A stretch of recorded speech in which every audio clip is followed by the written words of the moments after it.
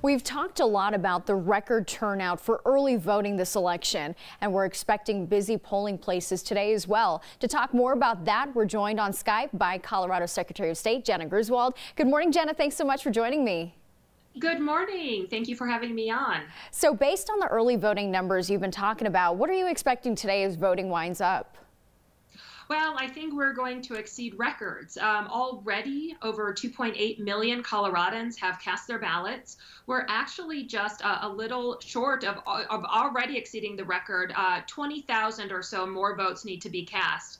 And I think it's just great to see so many Coloradans engaged and such high enthusiasm. It really is incredible. Yeah, great job, Colorado.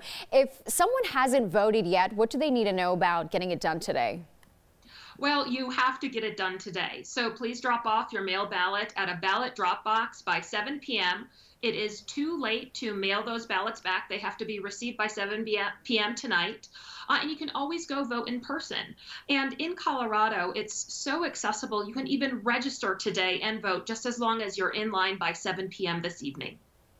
So, polls close at 7 o'clock tonight. We've been saying this, and we've heard stories from other states about how it may take days to report all of the results. What about Colorado? How does vote counting here work?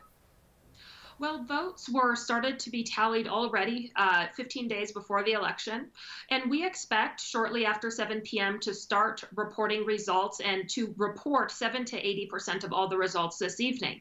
But election night results are never final results. Ballots from military and overseas voters will continue to come in the coming days. If there's a problem with signatures, those can be fixed up to 9 days after this election, and then we'll do an audit to make sure that we have a high statistical degree of confidence in the results. All right, Jena Griswold, thank you so much for joining me.